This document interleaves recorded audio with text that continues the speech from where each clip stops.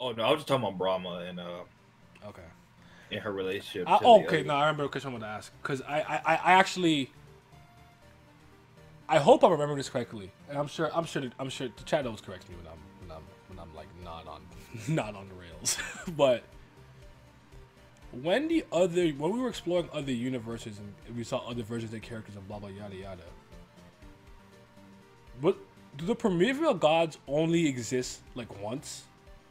Or do they also exist in all the varying possibilities and timelines? Like, or is there like one version of them? I'm trying to remember because a lot of times when you have like the superior, ultimate, like upper level gods, they tend to transcend time and space and stuff. So they could literally just witness the entire multiverse or go into any timeline, yada yada yada. But I can't remember if there's like a Brahma for every possibility, if there are Vishnu for every possibility, or is there just one Vishnu in general? I'm trying to remember that. I know for like the other gods, I'm pretty sure it's not like that.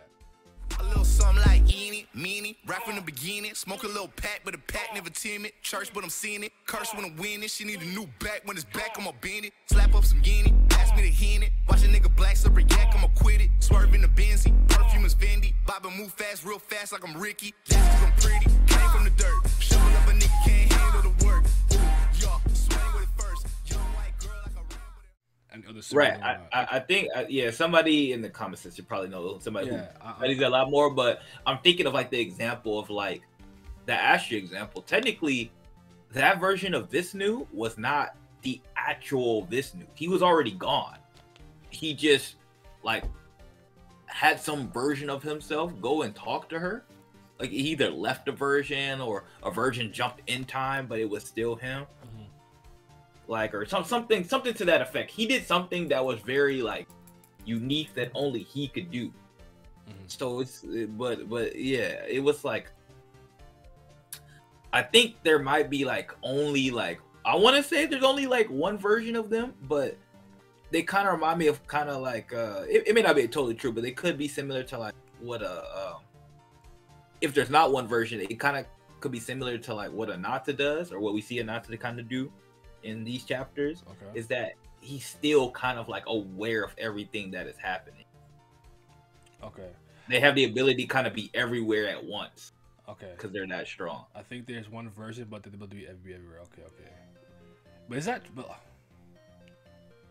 So like they could like simultaneously exist in all. Okay, that makes sense. Yeah. All right, that makes more sense. All right, that's actually probably more. I was just trying to wonder. Cause I was trying to remember like, cause the Kubera of the timeline that was talking with Maruna when Utah disappeared, is that version gone or like? So I was trying to. All right, cool. Okay, now that we're like fully here and everything. So we met an Enon Raimia, which I believe is a descendant of Thingy, right? Someone has that last name. Is that Rana's last name? Or was it? Someone had that last name. But who's the last name? It's Ray, like Raimia, like Reimia. Yes, Rana, Rana, yeah, right? Okay, yeah, Rana, yeah. right? So this is the first person I think that we know that has the I think the Golden Knight, if I remember correctly, which is very interesting to me. I actually like him so far. I think he's been a pretty interesting character. Like he seems to be very confident in his abilities. Like he's talking to Maruna, knowing Maruna is possibly like a superior Sura, and he's like cool with it. Like he's not particularly stressed out. And diving into the stuff with him, the Knights and the King of Humanity, Daksha the 16th. I thought all of that was really interesting coming full circle because like he joined this tournament with the other girl who like did her invisible spell and went away. And Maruna was like, you're not sneaky, bitch. I'm right. I'm right here. She didn't even notice I'm right behind you. You're not solid snake. She invisible. She going whatever. Maruna's literally just walking behind her. She undid the spell. She like, I'm free. Maruna's like, right. Maruna's like, is this bitch serious? I was crying. I don't know what I thought. I thought that's so funny, but anyways. What do you think of Ananta so far? Purple hair dude.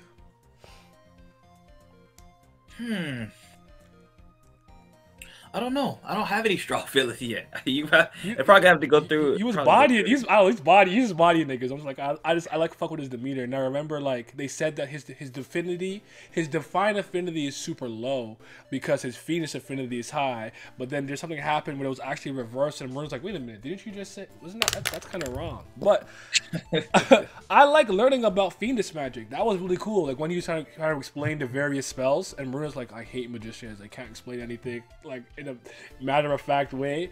Yeah, see, I felt him when he said that. No, I'm just gonna say I felt it when he said that because I hate niggas who talk in riddles and shit like that. No. Yeah, and on Ra, yeah, I like him.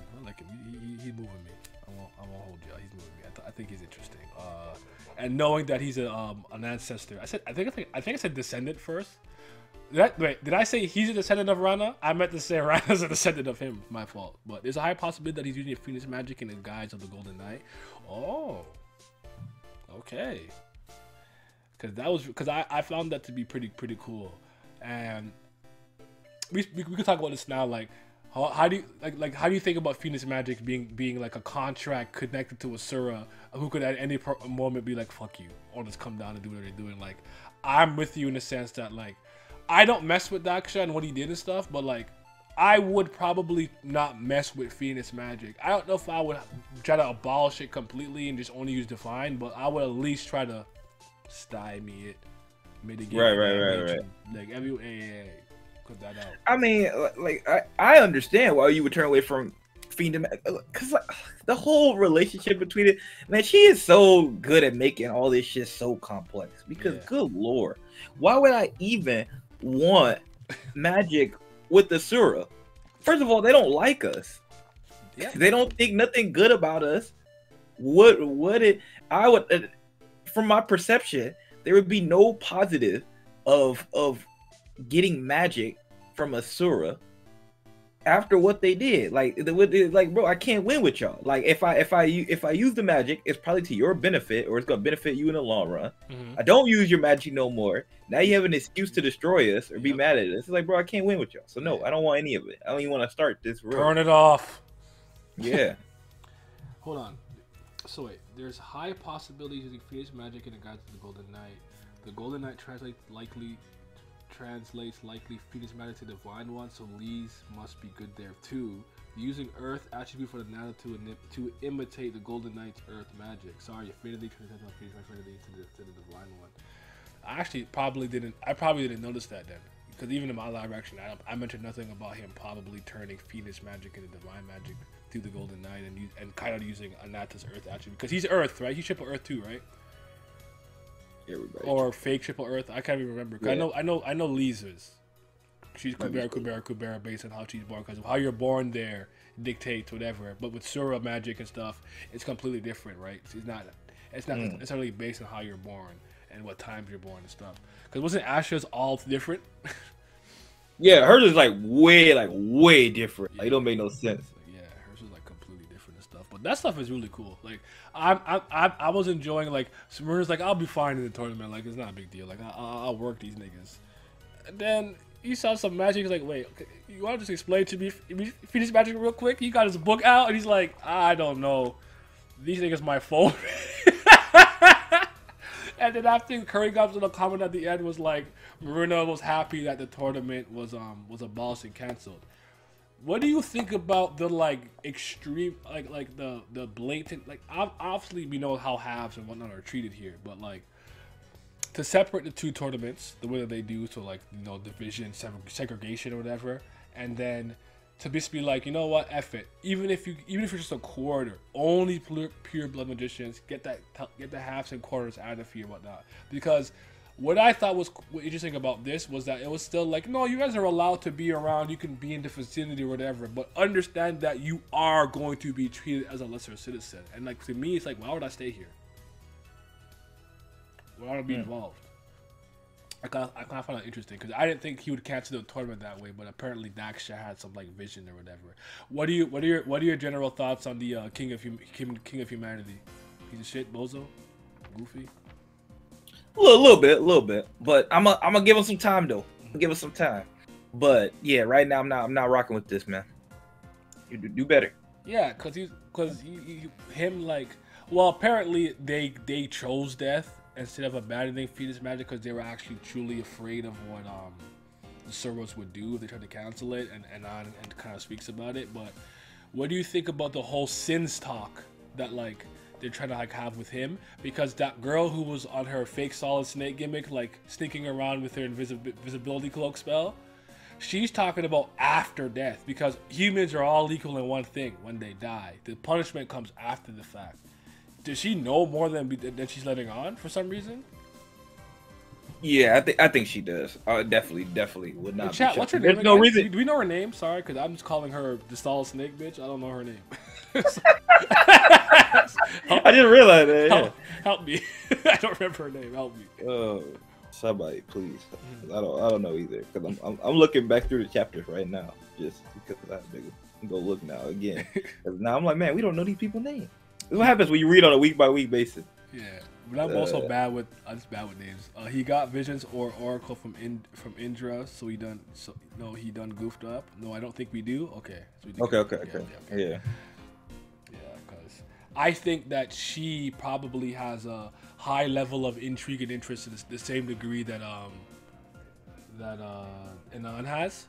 I think she could be more important. I know part of her family is part of the Knights and everything too, so we'll see what happens with that. But the research has been really interesting. I think this arc is gonna shape up to be really cool when I think Ananta properly gets involved. He's likely Indra's tool, but he did goof up. Okay, that makes sense, because did Indra snapping when he's the dawn of my sky is gone? Did him going crazy? Did that shock you? Yeah, because he normally so. I mean, they did say though, they kind of gave us the warning way back when, that like he's scary, man. That's not a guy that you want on your tail or anything like that. So like we kind of already knew that he was kind of like fickle, I guess. That's the best way for me to describe it. Because it was just like, Kubera then was like, hey bro, like, listen, that guy, he will hawk you down forever. Like if that's what he wants to do. So like, yeah, he's scary to me. Yeah, because he's probably one of the ones like that we described as like the general god you see, like you said, like whimsical, on a whim, kind of do what you want. He's the king of them. So that one panel of them all looking at him like, bro, are you dead ass? Like would I do that? And they're like, nigga, yes, you absolutely would. You complete. And I don't know. I love that. I love this picture. Like because like I told you, it reminds me of the meme with the white girls with the cup, just looking back. I'll put it on screen for a quick second. But yeah, this one. I love this picture. This picture makes me laugh. Every time I look at that laugh, I get a kick out of it. Just like, what is going on? Did you notice when she used the San Yoga Kinara magic, her form looked like OG Kinara? I absolutely did not. I'll be completely transparent. I did not notice. I'm gonna go back and give it a reread again anyway, because I tend to reread these arcs once they're done. When the other side of the story completed, I reread it in one sitting, and the weight of time. So I'm gonna do that. Slightly off topic from what you said, that I feel like Kurigam has really gotten better at these. Because I'm going back and looking through this arc. She's gotten a lot better at, like, she was always good at expressions, but I think she's taken that to like the next level of just like adding tension to like certain people, like when Ananta sneaks up on present day Maruna. Yeah, he's behind him scary hours. Like, yeah. I'm just like, he like, bro, yeah, can you move? Yeah, terrifying. I think Indra was more mad he was left out and lied to more than being mad about Usha. Oh, that makes sense actually, based on what he was saying it to. Yeah, it was true. Yeah, that makes sense. Yeah. He's the one that's kind of like childish. He petty. He's a child. Yeah, for sure. He embodies that a lot. I also kind of find it interesting a lot of the times with these, like, because I'm sure you know that this is related to like a certain type of mythology, right? But like in a lot of mythologies, why is a lot of the king of the gods in a lot of ways always the lightning one or thunder one, like Odin and Zeus and stuff? I always find that interesting. Sometimes I think because it's the sky, and the sky's domain is like everything, everything like above the heavens and stuff like that.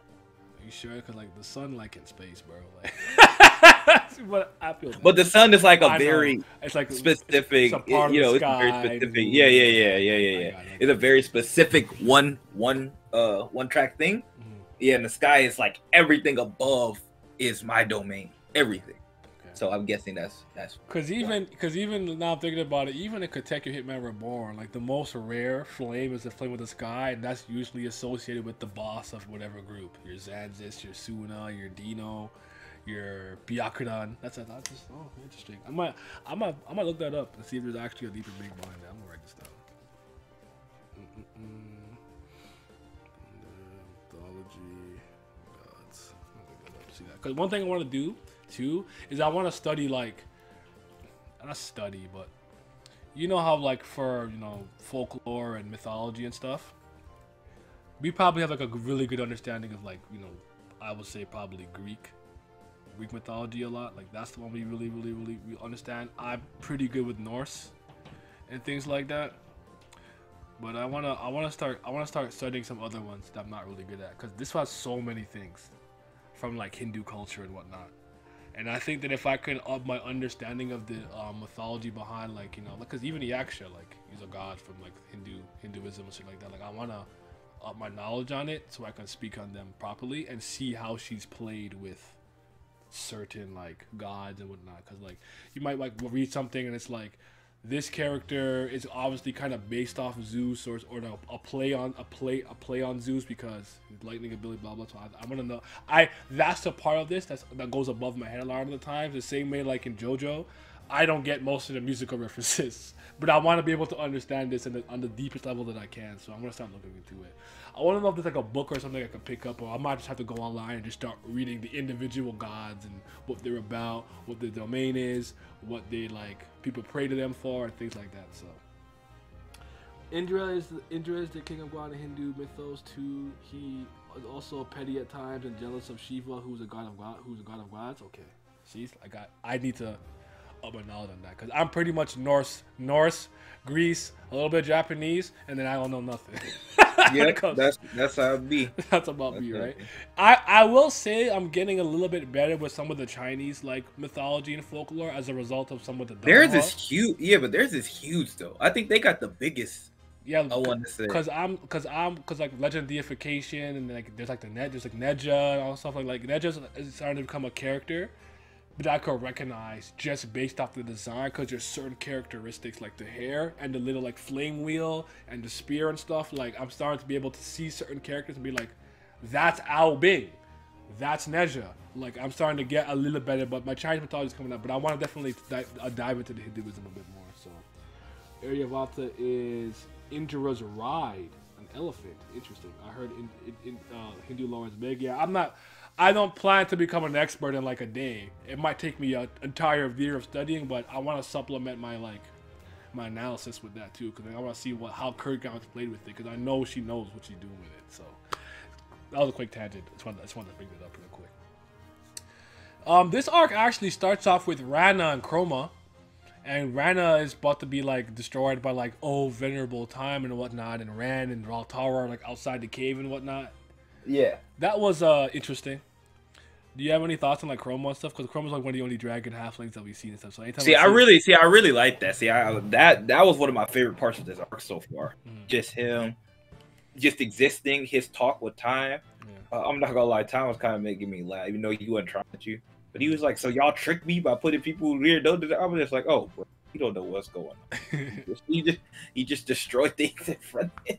You don't know what's going on."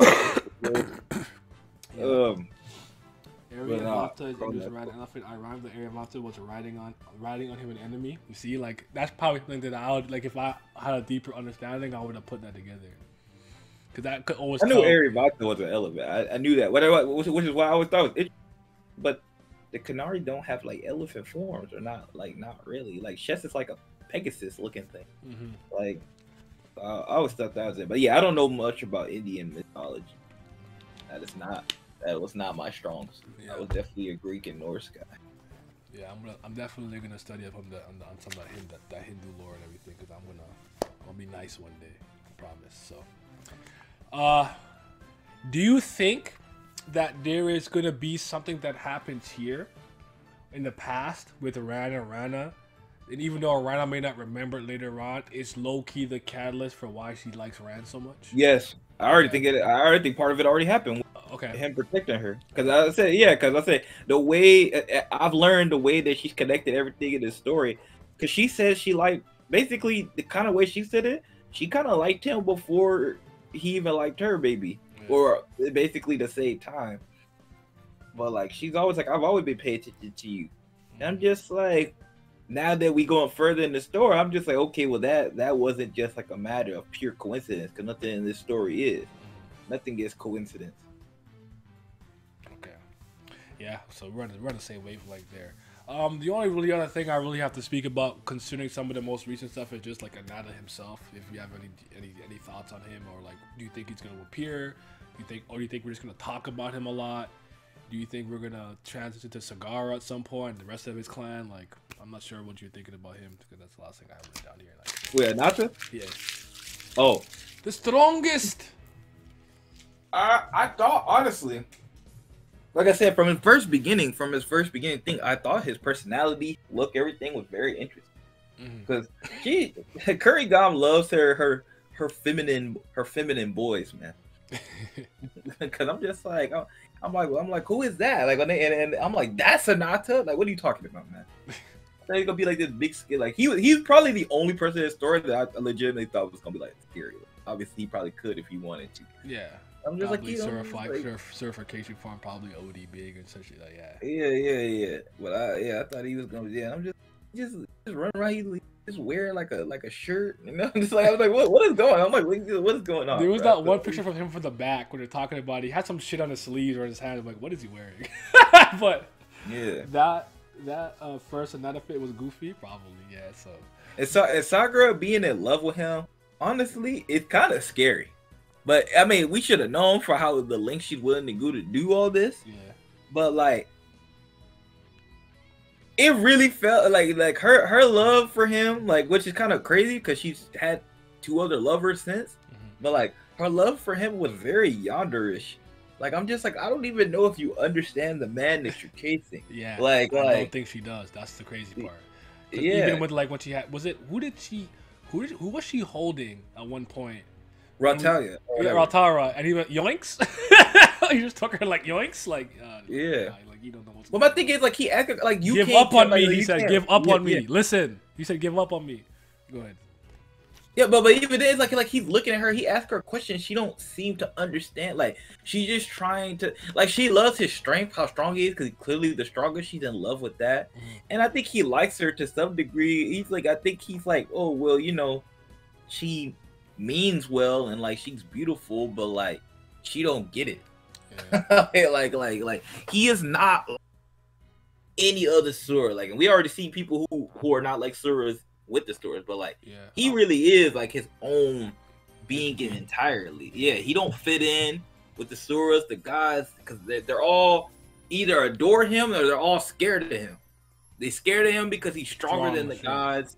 Yeah, and then the Suras, they all look up to their power, but it's like he don't want to rule y'all that way. He's not somebody who wants to flex his might around and destroy things. Like, because like from what I've seen is like a lot of the Suras, they like to destroy.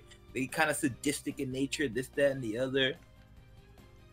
But like he not chilling. Man had a lollipop in his pocket. Like his mouth. Yeah, because you could tell he like Arivata and Yashka, but that's because they're the closest to him, to be honest. Yeah. They fit him the most. Cause like Yashka just run around humans. He just chilling. He just like cool. And he old. Yeah, and like hold on. Isagara loved him, but he didn't. And she had many lovers to make him jealous, but didn't care. That's literally that meme that I just seen the other day, where it's like, you posted it on Instagram. Like, I like you. Really? Nah, I don't. Okay. Like, yeah. Just go back to the game. Like, I totally get it. I truly understood Ananta was different when Brahma came to him to consult him about ancient human destruction. Okay. Well, do you find it interesting that they created a Nastica, like a Sura that's stronger than the fucking gods? That's what I'm saying. That's what the whole weird, way, right? Like just the whole way that she even made this, and just like her even like I said, Brahma even asking them to even do this was already like insane itself. Did she have to ask? She didn't have to ask. I'm pretty sure Brahma don't have to ask nobody nothing. Mm-hmm. She could have just been like, here's what y'all gonna do.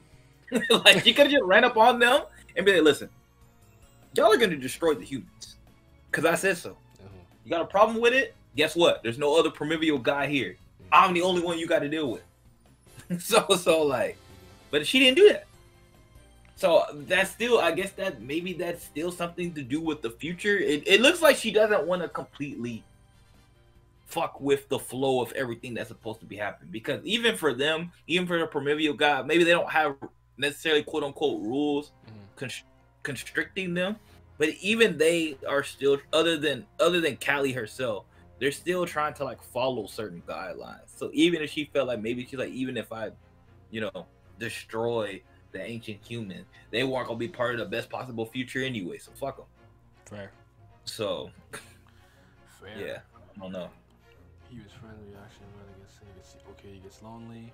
Ananta is that strong. He could change the outcome. And then he gets tasked, or like I guess taxed. Could work, but I really meant like he gets the sin of being the sin of a bystander, or what was the other way they phrased it? I think one was called the sin of being a bystander, or bystander, or the sin of like not doing the sin of being a bystander. or indifference, something like that. Right. That's all his sins are being weighed against that. He got a lot of sins because of that.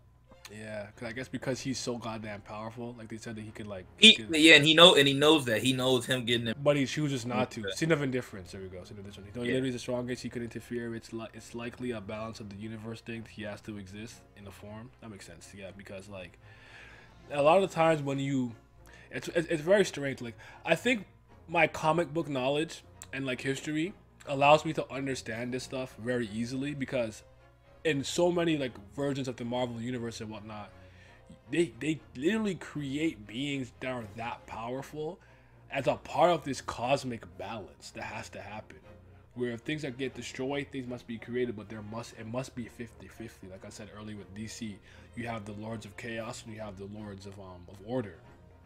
And what's interesting about it is like you have like I would argue like Ananta is a being, could be like a being you could kind of compare to someone like Galactus. Galactus is not the strongest person, but Galactus is a planet eater. He's a world eater.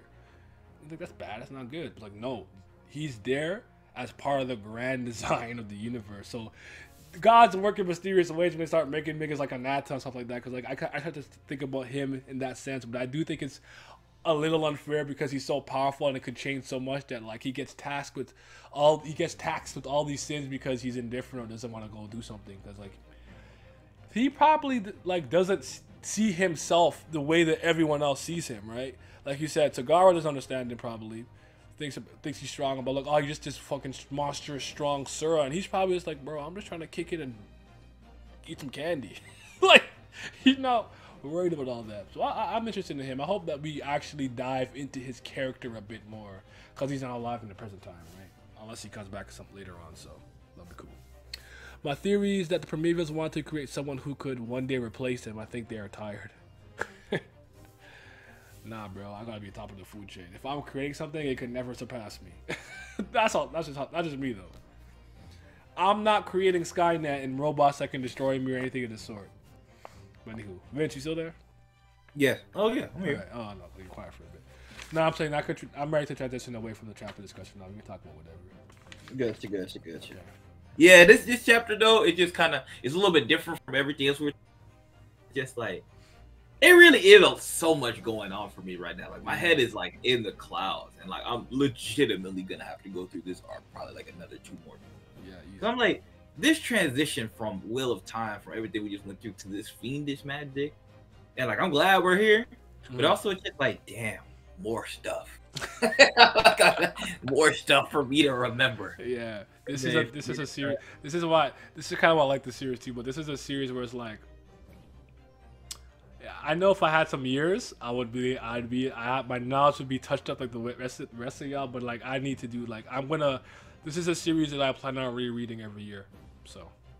Yeah, it really is. I'm gonna do my reread in February because it's dense. It's full of it's chock full of information, and it's like one of those series that I know for a fact when you read it with the foreknowledge that you have, it's gonna recontextualize so many earlier scenes. So I'm very excited for that. But Was there anything particularly you want to talk about? Because remember, we got cut short the other time. There was like a character or arc or anything, a concept. Oh, hold on. You asked me a question. Did you get to answer the question with the Kubera thing? Did you ever find the answer to that? Because we were trying to find out, is he different because he kind of lost his name? Like, does every god or nature god or whatever have to have a summoner? Did someone summon? Yeah. Ask that here. They probably know better. Yeah. Does Kubera, the god of Earth, does he have a summoner? Just out of curiosity. It's weird how he would say he would destroy most of the universe, but Kali did, and the rest of two has the time domain. Yeah, and Ananta love by time. Because I was trying to, because Rita asked me that, because I was thinking like Chandra and everyone else has a summoner, Agony, everyone else too, and I'm sure there's probably a way for gods to maybe somehow exist or at least temporarily come to like the human realm, if you will, and like just exist. But remember, Leech found the spell book with something in their childhood. So it is Lee's then. So was I okay? I was right about that then. I was thinking it was Lee's because of that one chapter, but for some reason I just wasn't sure. Right. Okay, it wasn't clicking. I wasn't sure. That was my best guess. First of all, she has the attribute anything, but I'm like, you're not like a priest or magician, so I'm like, right. Well, also it got lost upon me because even though I did see that, it's because you see every god is so, even the ones that are not like have the best relationship or really they stick to their summoners. Like a lot, and he does stick to her to an extent. They're always kind of like around the same area. He'll pop up here and there, but he's not there like that. And he whooped her. Remember when he was in the armor and he beat her ass? So it's just yeah. And plus they're always pick her up. You need, and her place like all the time. Mm-hmm. So there was no way to like. So maybe that was tied to his strength. Why he looks so weak sometimes. Like I don't know. Now that we said that, now it kind of like tries to step back. But all right, I wanted to, at least now we have clarification, so now we know for sure. So now we're there. Okay, yeah. It was just lost at the time. We just asked because I was going through. Mm-hmm. Yeah. Anywho, that's an arc that's a part that's gonna get reread too. But anywho, like one thing that I want to talk about, was the character of Claude, because I don't think me and you have spoken about him that much, and I'm kind of interested in your like thoughts and opinions on him, and even currently now that he's like what happened with him and stuff, because I think he's got a pretty interesting history. He's not one of the most interesting characters. He does have like an interesting personality because he's kind of trolly, which I like about him. But what are your like general thoughts about him? You like him? You don't like him? Indifferent? Kind of like whatever. Claude. Wait, who? Why I get lost? Kubera, right? Huh? Claude. Oh, Claude. Oh, yeah. See, now Claude is always the one that I still don't 100% know how I feel about him, because I was still trying to figure out what his ultimate goal was, other than keeping Lila alive. But obviously, he was given some type of prophecy, and also the thing keeping Lila alive, was that 100% something he wanted to do? Because now his memory's gone, right? Yeah. So like was that something 100% that he wanted to do, or is that something? Refresh my memory. Is his memory gone, or did he lose the vision that he got? Or what exactly happened? Well, he lost the vision, but it kind of feels like parts of his like memory has stuff that he did, was gone too. And I guess maybe that it involved it, maybe to some degree, because it's like I know he cared about, because like during a flashback and when he met Brahma, it looks like I think that was Brahma that he met or whatever and stuff like that. They met, he was reviving his sister. He wanted his sister back alive, so we know he cared about his sister a lot, even though they have a weird relationship. Yeah, Brahma. Okay, thank you, conversation. Yeah, so we know he wanted to revive his sister, but was he like, was the Lila thing just for the vision? Does he actually love Lila? So I thought that was parts of it was very interesting. Him as a character, he goes about his deeds kind of the most interesting, because honestly, you could argue in some ways the way that like, even though his sins and the stuff that he's doing is not any more wicked than what Asha or anybody else is doing, I felt like he went about it way in a somewhat more crooked way, like the stuff he did to Lee's and stuff like that, where he just he activated the death spell on him. Like, come on, dog. Yeah. What's up, Because man? like at least when Ash is doing it, you know, Ash is not giving you the jokey joke. Oh my bad, I accidentally activated a spell on you or anything like that. Like Ash did it with like full conviction and shit like that. She just knew how it would turn out. She's like, I want your heart to stop beating. yeah, right. She just know how it's gonna play. She's just like, you know, she's gonna get revived by Kubera. Like, or she knows, or she's just like, yeah, like I did this, but like somebody's gonna come and fix it. Yeah, like Claude was doing that, and you just moving very stick with it. So it's just kind of like in some ways it made me dislike him a little, but in some ways it was like it also made him kind of like in a lot of ways, honestly, he reminds me of like Loki, like, you know, the god of mischief. Okay. And shit like that. Like I'm like, that's how he's moving. So it makes him I'm very lukewarm on him. He's not in my top 10. And he never probably will be. But I do like him as a character. What he has a different dynamic. Yeah, you know me. Even his design and all that plays into it. You know me. I'm a priest and a priestess merchant, so I like them all. No, I feel it though. They're all good characters. I'm surprised because even what's his face? I honestly don't like I'll have to rack my brain, but it's not a character that I really think Kurigami created as a bad character, if I'm being completely honest. Like, I'm not like them, like Lorraine or something, but even still, I don't think Lorraine's a bad character. Yeah, because even the character she and Richie or whatever, even though I don't like them, she gave the moment. Like, especially Ruchi, like now, like Ruchi was the one that summoned Vayu or whatever. Vayu. Yeah, and I'm just like, oh, she's the one? Because also the way she did it, also the way they did it, it's like, oh, it's between two people. It's either gonna be Mira or Ruchi, and then it was like, oh, Mira died. Mira, I like too, but she's on the lower end with like Sierra and thing, but I like her too. But I have an interesting question for the chat and you guys too. I think the chat probably give us some more insight because they know more for now. For now, y'all enjoy this. I'll be more knowledgeable than all of you soon. But do you think there is a way for Lise to be happy and we get the best possible universe, or it's one way or the other? I think maybe at the end, maybe Kurigama is gonna give us, even though she put it through all this pain. I think she's gonna, do you think at the end she'll like, all right, all this pain was worth it, or do you think she comes like, nah, this spare out. I'm drinking the fandom's tears, like, cause that's kind of something I wrestle with a lot. Cause to me, it all comes across as like it's either Asha or Lise. One of them wins, and whoever wins, the other one's like is either like lives a completely miserable, short, like life where no one cares to remember them, yada, or like whatever. Like I feel like one of them. I think to myself, like, is there a way, like, if we went to the second best possible timeline? So here is my theory that is not concrete at all. Maybe being right with Utah is possible. I don't know. Utah's someone that I think of it a lot too. I'm like, damn, that boy just trapped in the Sororo. Go ahead. So I have a vision where like maybe there's some like a history type rewrite where they get the happy ending where it's kind of like they get like a universal restart. It kind of that vision that Asha had where it was like she would go and be you know how they had the thing with like Rao brought Asha back and something like that, but I had it basically where it's just like she would go and she would like there would be some future where like Lise gets like her parents and like she meets kind of like Asha and Yuta again at like some school or some shit like that. Like that'd be like some happy endings the way that it ends. It's just like they all get like some reincarnation where they all meet again and instead they all friends instead of enemies and all this terrible stuff. So that's kind of how I see it. I think there will be a happy ending, but that's my guess. Yeah, I actually don't know if Kurigama's gonna do. I don't know because she just likes to torture, bro. I swear. Maybe be mad with Yuta. It's hard. She keeps reinforcing that the future for Lise is bleak. If Asha stole her future, could she steal her miserable future? It's kind of what I'm thinking.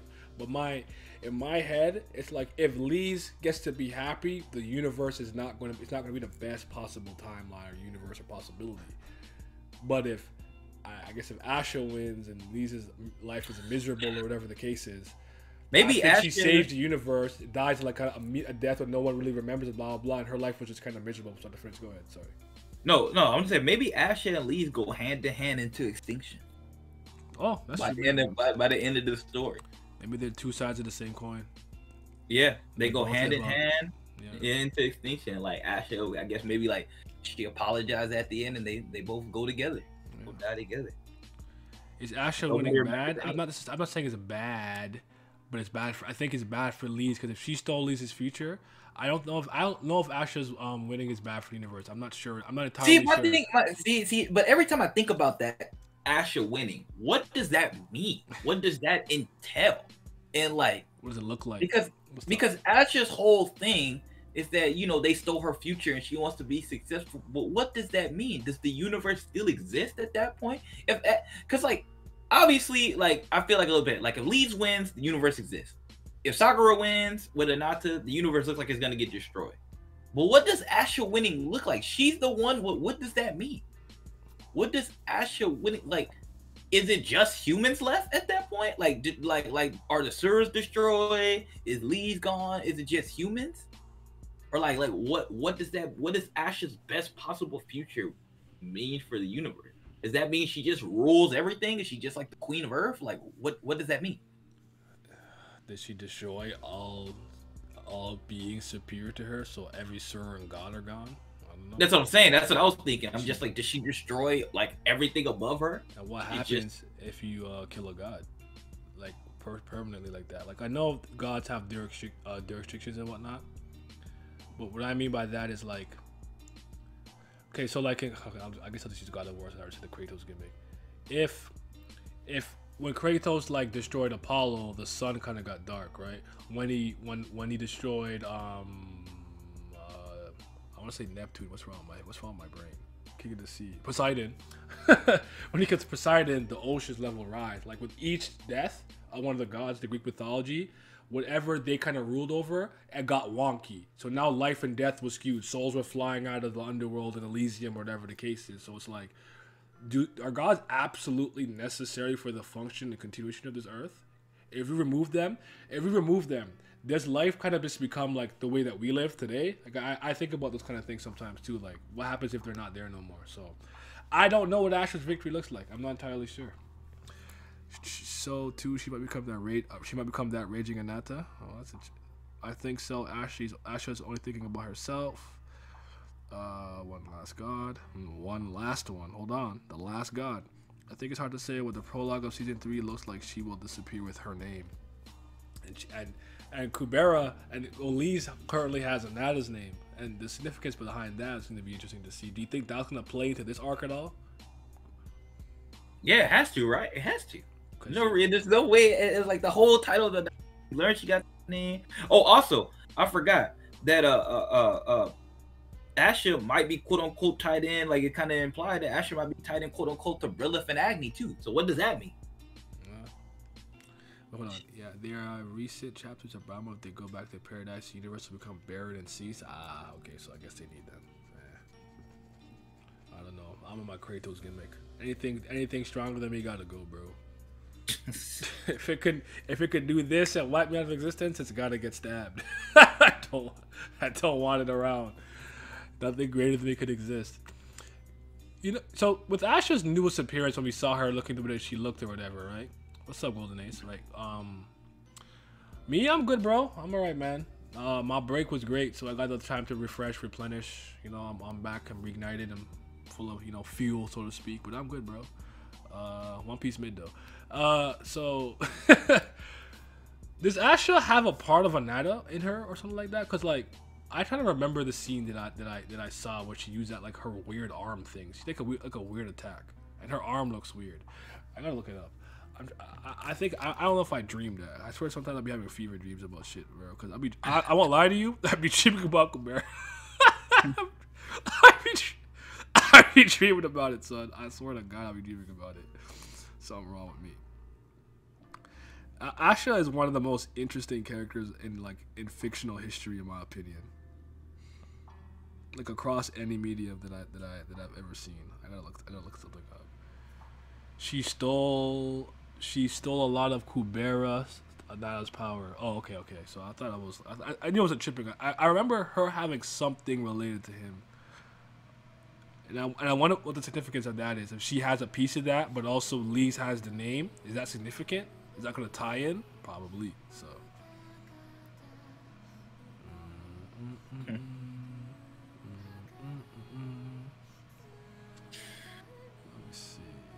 I think Kubera power and Ananta power mixed. That's why she has that arm.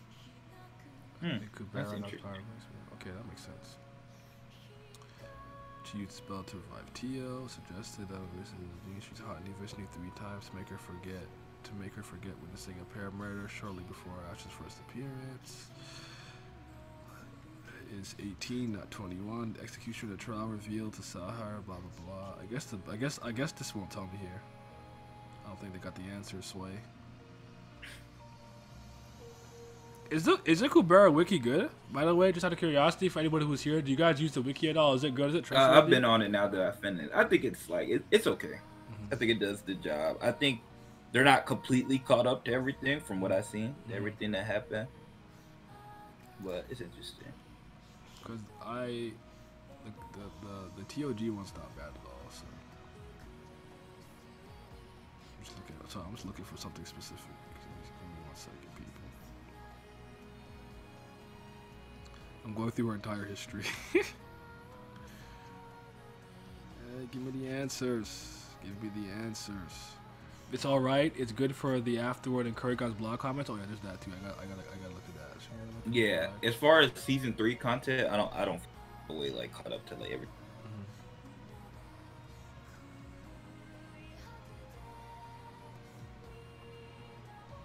God damn it. Yeah, they're not really telling me stuff about season 3.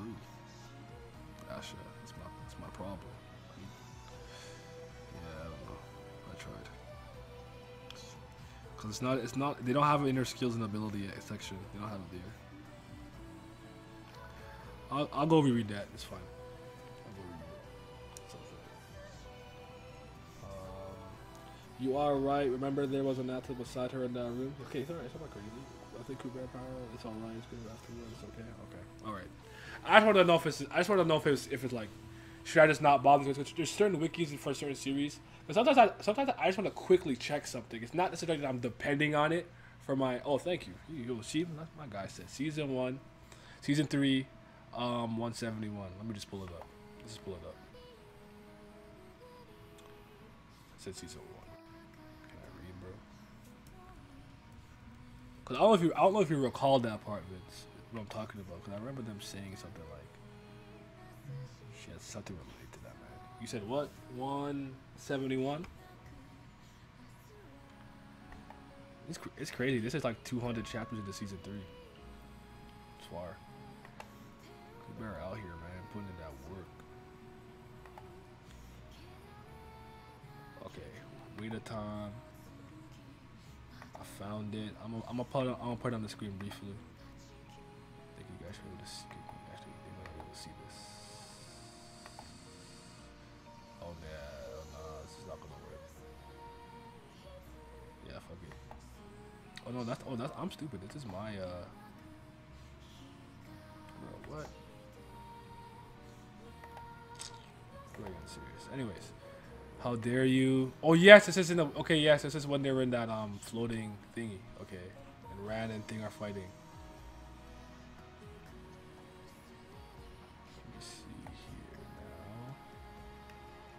I can't guarantee that it'll be a better place in here though. Wait, you said 171. You will see Ananta beside her. Oh shit. Oh, I must have missed that. Yeah. I was looking at a lot of that shit. Yeah, I'm looking at it right. I'm trying to find the part. I also wonder, I'm pretty sure she did. But it's like, you know, Sakura was looking at all the text and all the stuff of the records. I'm pretty sure Asha was doing that too while they were there in that space. I also wonder if did they ever, because you're like, it's very interesting to me that Maruna and Sakura seem to know about Asha like beforehand. So like, were they tracking her down? They knew about her the entire time. I always think they're talking crazy about Asha too. Like they could have got rid of her at any time. I said I don't think it would have been as easy as they think it was. Like they not careful, they would have got smoked. But you know how Maruna talks about like back at the village, like he was trying to get attempting to get Asha instead of Lee, but Lee jumped in the way, and that messed him up. And like Sakura was just like, oh, that magician, like we need to get rid of her, like this, that, and I'm just like, I don't know, that's gonna be easy as y'all think it is. I feel like y'all gonna get smoked. Like honestly, genuinely believe that like she might smoke y'all. She just knew the time wasn't right. Y'all just not. Okay, so where, bro? Because I'm not seeing. When she says see you in N23 right after that, okay, so that's right here. If you see you again in N23 Future 5, I hope you'll see things a little bit differently then. This is so faded though.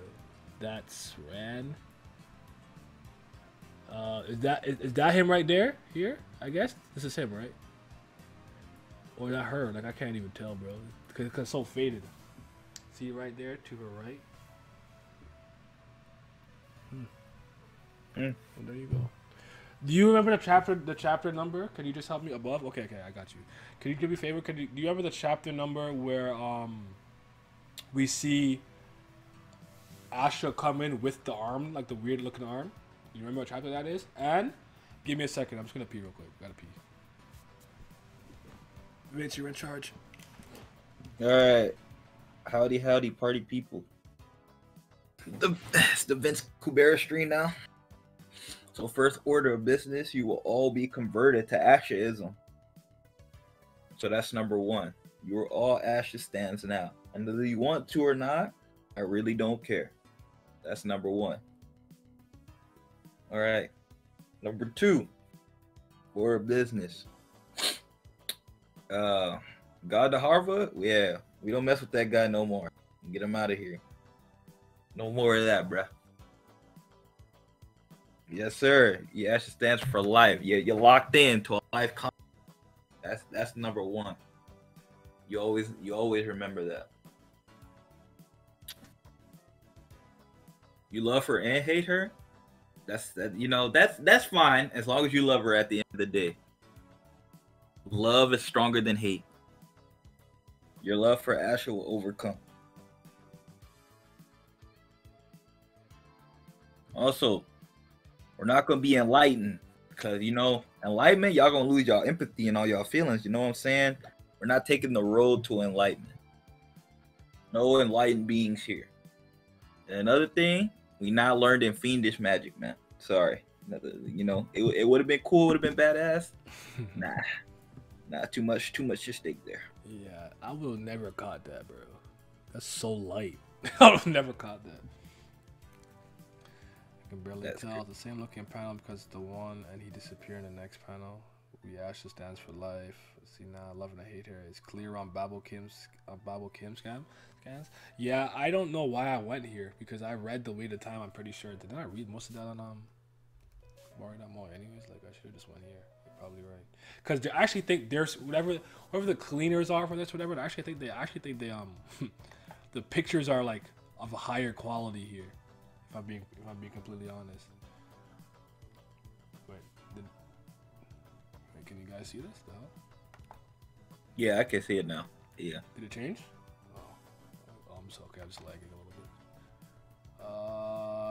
Episode gaze. Okay, so we'll be waited time. It's at 171. Okay. Shing boom. Crackle. Blah blah blah blah blah blah blah blah blah bloobity babbity boobity boobity babbity boo. Stop it, Asha. Your body is also disintegrating right now. Let me see. Ugh.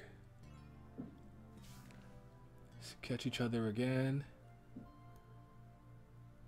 Bro, are you sure that's clear? Don't. Okay, actually, I don't know. I can't make it. I would have never in a million years caught that if no one told me this was here. No, it's a little better, I guess. Okay. Look at her summoning him like a Yu-Gi-Oh card. We should like stop. Like he the ring dragon of Raw. I think it's mentioned too when he disintegrates on his arm. It's right there. You see it? Okay. Well, I believe y'all. I don't think y'all will trick me. Not in this case. Kubera too important. I think y'all trick me, dog. Yeah, feel me. Okay, let me get rid of this. Well, yeah. Shout out to Asha. I think for some reason there's a part of me that thinks because of that, like, almost in a way, whoever can kind of like understand or like, I guess, again, Ananta's power on their side, they might be the victor. But we'll see. Like, that might be my headcanon. Because see, the thing is, wasn't Asha's chance for victory already taken? Yeah. Now she just wants to just make sure no one else wins, right? Yeah. I'm like, because her thing was, her whole goal was she was supposed to destroy before he got resurrected. Yeah, and one mistake she was not supposed to make was to make sure that Lorraine didn't live, and she did. So yeah. So I wonder if she found a new way from reading the records or something. And also, I always get interested in the standpoint that they said there's some people who believe they're players, but they're not players. You're not even in the game. Y'all think? Yeah. Y'all not even on the bench. Y'all in the bleachers. Y'all not even in the game, bro. Like, yeah. Yeah, y'all playing imagination. Y'all wish y'all was number 7 out there, all-star. But y'all not. Yeah, they're not ready. But okay, now. I think there was one more thing I want to specifically talk to you about, but it's not coming to me. It was about a character. I stink. My brain is awful. Can't remember nothing. But yeah, we'll see what happens with Asha and Lee's and see who wins. Has it been weird to you to not see her for so long though? Even though we briefly saw her at the end of the other thingy. Not the other thingy. Was it Enemy? Shit, what arc was that? When Yuta was like, if you appear every time that I fade away, like every version of me was happy, blah blah blah. But how do you think? Isn't it weird to like not have your main character, I guess so to speak, be in the forefront for this long? Like this is honestly a long time. And I know the comment section of Webtoon is wears leaves every goddamn week, but it's like, if you've been reading this for years in real time, you have not seen her for like 3 years, bro. Like, I think it's an interesting storytelling choice. Wait, hold on. Sorry. She says she got her motion. Wait, do you think Usha shared her name with Maruna? That is just my theory. Can you do that? I mean, if you can, maybe so. Is that why he could use the Crimson Sunshine of Dawn? Or was that already the trend that they were tweaking about? I'm trying to remember now. I don't know. That's a good theory. How could you do that though? I thought gods are one with their name and soul. Kind of like Kubera, who was Lee's again. Well, Lee's doesn't Kubera, the god of Earth, technically like not have his name? Like, how did that happen? I forgot. Think he's special since his name got shattered. Is that what happened? Damn. That's how I need to revisit, especially season 1 and 2 stuff, like early season 2 stuff. Like I think Frozen Tears and Beyond for the most part, especially like Crime and Punch and Beyond, I remember most things, but I definitely know for like season 1 up until that point, I definitely need like a proper refresher because I'm gonna take notes when I'm doing it this time too. Last time I took screenshots and they helped, but this time I'll take notes. But this time I'm also gonna read Babo Kim's from start to finish, so I'll have a consistent like samey translation instead of going from line webtoon to Babo Kim at some point. You need to go into the blogs too. There's so much that hurts my head.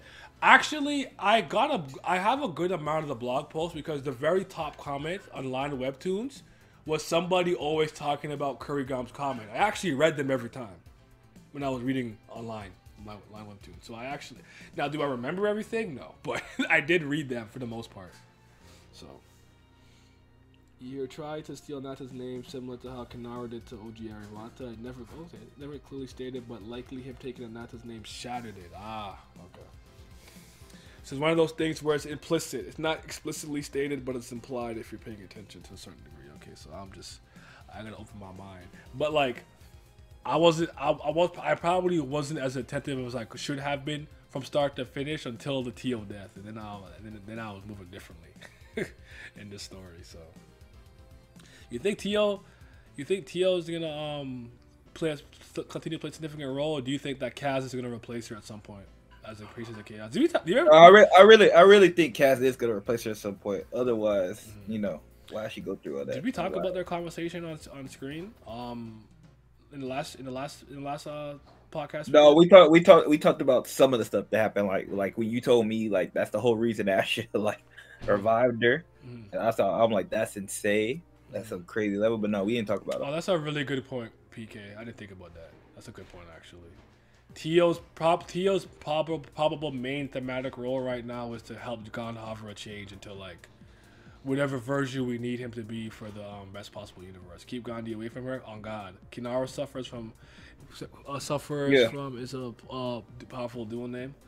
Okay, that makes sense too. No, because I was what did I just ask you? Oh, you were asking about the cast and Tio thing. Yeah. No, I just meant too. Like, did we talk about the leads and casting on screen? I know we talked about it myself, but we talked about it on screen. I don't remember. I think me and you both were like have a pretty interesting comments on it because we were waiting for so long. Like that's a moment that we were like waiting for a long time. Like, yo, Kaz is alive. Kaz and Lisa finally met, and that conversation was really weird. Like, Kaz is like, damn, like it's better if you're dead type beat.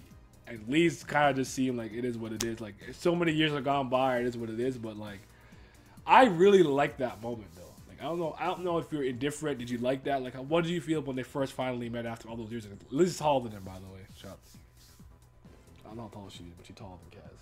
She's real taller than him. Hello? Vince! Yeah, I got lost. I checked out. Repeat some of that. Your like your general opinion and thoughts when Lee's and Kaz finally meet after all those years. No, I always said that shit was extra weird. But like, yeah, so I was talking. I think it was you I was talking to. Yeah. They were kind of like, you know, it might have been better if they were both kind of thinking at the same time. It'd be better if the other one dies, so they wouldn't be feeling like the conflicting emotions that they're going through. Because it was just like they both already thought they were gone. Cause I was like, yeah, they meet each other. I think it's gonna be a big happy embrace, this, that, and the other, and they just like, you know, that's Cass and that leads, and they just avoid talking to each other. I'm like, that's crazy. I really thought something was gonna happen, and nothing happened for that. Yeah, I thought that was crazy. But also, like I said, I still think about the part how Lorraine's thing said nobody in her village died. It said 0. Where they at? That's true. I forgot about that. What the fuck? Yeah, like nobody in that village. So like, yeah, that is true. Like, what happened?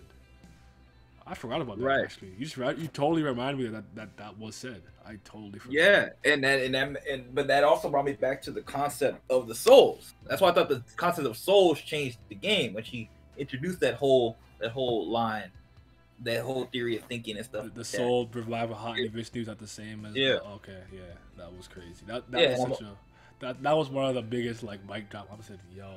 Well, but because now I'm thinking, is her family souls like floating in space? Did their physical bodies get moved to another area? Were they reincarnated? Because we got stuff with the ancient humans too. They remember their past lives. If they're not dead, where are they? Also, now that we got Dawn, we learned that Maruna stuff. Did his transcendental or whatever he used on them? Did it have something to do with what's going on? Like, is it not moved to like actually destroy? Did he just move them to a different place in time? What did he do? What did he actually do to them? Because it's like what he could have did was, or you got the whole, see, somebody's kind of going. The village being an illusion?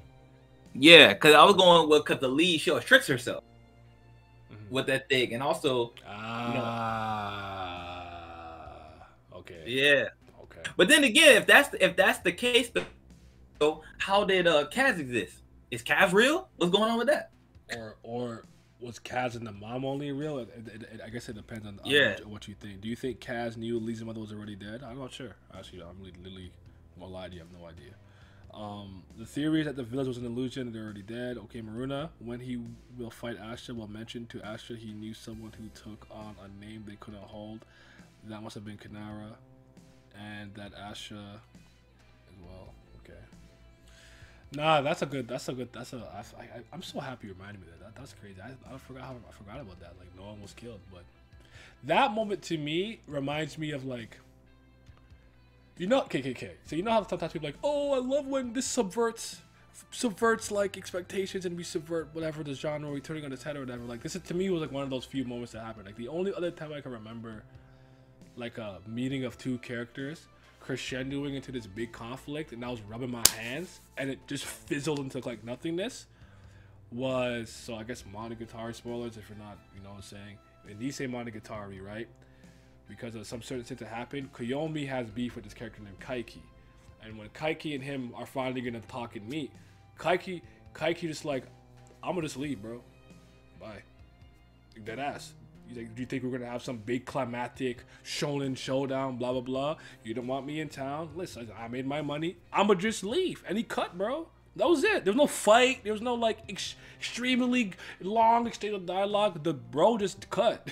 So like this like, oh my god, Kaz and Lee's met, and they're both like have obviously gone through their own personal journeys to the course of that time, and they're not the same people no more. And they're both like the conversation was really weird, but I really liked it because it's completely subverted that moment on its head. Because that's not at all what I expect. I would gather most fans expected to happen in that moment. I think it'll play out fully when we fully understand like Kaz's motivations and what he's about, and we'll understand the true meaning behind it. So it might make sense in hindsight, but it's interesting to think about. Was an illusion of where they all revive with Sura souls. I don't know. And the village illusions a theory because no human died there. Oh, human. The theory I hear is that Maruna's sister Kalva or something attacked the village and Lee summoned Kubera. That's why is hate Garuda Sura that hurt pain. Okay. I'm gonna have to. When you guys are like talking about theories and stuff, like where are you guys at? Are you in a server? Are you on Reddit? Like where are you guys at? Like just out of curiosity, because I think this is a community that I want to be a part of these conversations. Like if there's theories and discussions and talking on Reddit stuff, I'll look. I don't like Reddit for anything, but if it's like a good community in Kubera, I'd peep. We're at your server. You know what? Fair enough. I need to open my Discord up more often. I really don't. I post when I go. But anyways, you got anything to say, Vince? Any final words? Wrap this up. Nah, not this time. There's a whole bunch of things I want. Still want to know. We're gonna focus on some discussions later on. Yeah. Want to know what Ash's path to victory looks like? Obviously. What else do I want to know? I think what else in the story do I still want to know at this juncture?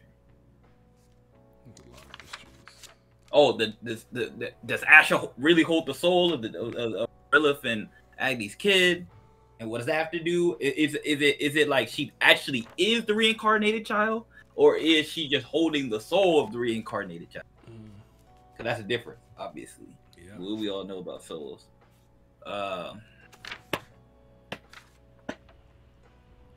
We still haven't gotten Idra in the present story time. What is that gonna look? We've seen them all in the past. We haven't seen the last primordial god yet. We still don't know if Yama is going to be summoned on Earth and what that looks like. There is a lot. There's a lot to look forward to. Yeah. There's a lot to look forward to. I think Kaz is going to become the priest of chaos soon.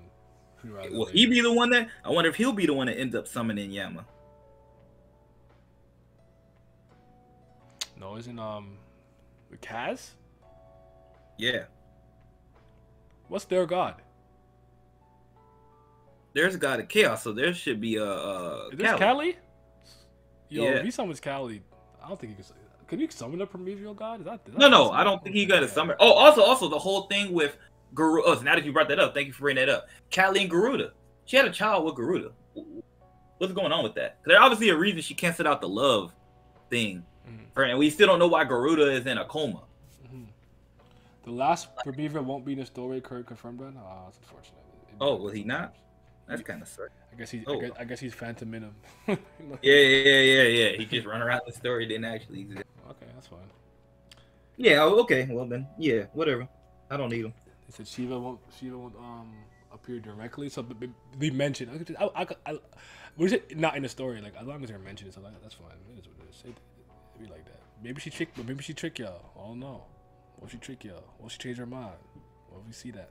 So, sorry, grab Garuda and Kali, yeah. Very interesting stuff. And you know what? I also want to come full circle too with the Jatayu, the girl with Jatayu and stuff and everything. Yeah, There's just so many yeah. things because Utah still has a lot of his character and stuff to be explored. Does he truly love her? Is it really his nature and stuff like that? Like, what's the truth behind that? So there's a lot. But I still think the stories are probably about 70% completed. Yeah, I also agree minimum with that. 65%, I would say. Also, when my girl Ashura, where's Shura at? Shura, come back, please. We need you. You just disappeared.